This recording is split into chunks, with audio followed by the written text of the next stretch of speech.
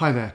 Now for this question, we're asked to find the probability that a total of 30 points is scored in 2 rounds.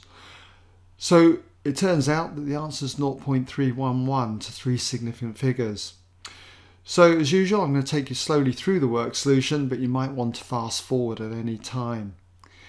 So what we need to do is think about how we can get those 30 points in the 2 rounds. For instance, you could get 30 points in the first round, followed by no points in the second round.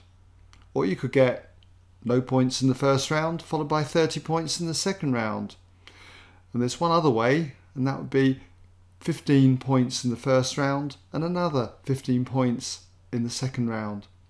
So your calculation should look something like this, okay, where we have got the combinations that we can have. We add them together because these are going to be mutually exclusive events. So when it comes to working out the probability, say, of 30 in the first round and 0 in the second round, remember you need to multiply the two probabilities together.